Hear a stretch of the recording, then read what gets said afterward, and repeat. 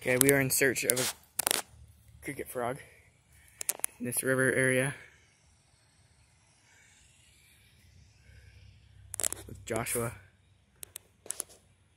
They have just been all over this bank, and there's also lots of tracks here in the sand.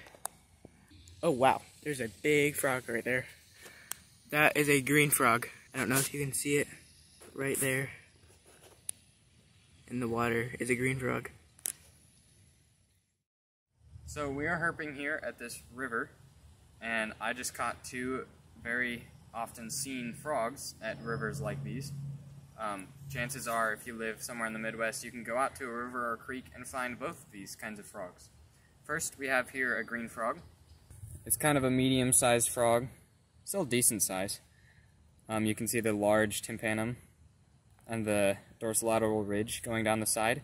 That's the way to distinguish them from bullfrogs, is that ridge there is not found on bullfrogs. Their ridge will just curl around the ear, and it'll be smooth right here on both sides. These guys can vary from a green coloring to a very brownish coloring.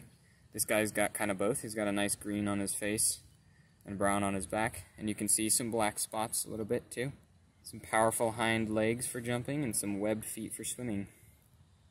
Okay, I'm going to release him now. There we go.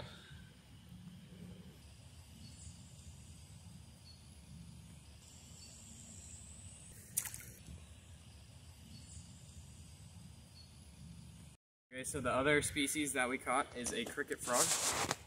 These guys are also often found at creeks or rivers, many places with water, even ponds and stuff. They're pretty difficult to find and to catch because of how small and jumpy they are. You can also identify them by the triangle, dark triangle between their eyes. And they're generally small size. Yeah, the adults range from 1 to a little more than 1 inch. Yeah, so this is a fully grown adult, pretty much. Yeah. Okay, time to release him.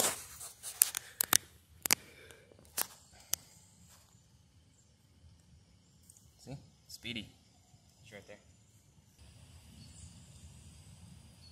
I just uprooted this wild carrot. Probably washed it off for you guys to see it better. But the plant is also known as Queen Anne's lace. Here's an example of what it looks like before you uproot it. So if you want some, you kind of just go to the base, really get down low around all of the stems, and pull straight up smoothly, but with a decent amount of force. And you should get this. I kind of got 2 carrots here, because this is a decent sized one. I'll wash it off so you guys can see it better. And it does taste like a carrot. It's actually pretty cool. There, a little bit better view. So there's the pith, I think it's called, in the center of this carrot. And that's the part you don't want to eat. It tastes kind of like wood. So you just cut this off, or break it off. And you can eat most of this. There's also a thin outer layer that I usually take off. Take off the outer layer if you want. Take out the pith before you eat it, and then munch. Tastes like a carrot. I guess we'll bring this home and actually wash it with clean water and then try it and let you know how it tastes. We're eating the carrot right now. This is actually really good. Yeah. I like carroty. Wild carroty.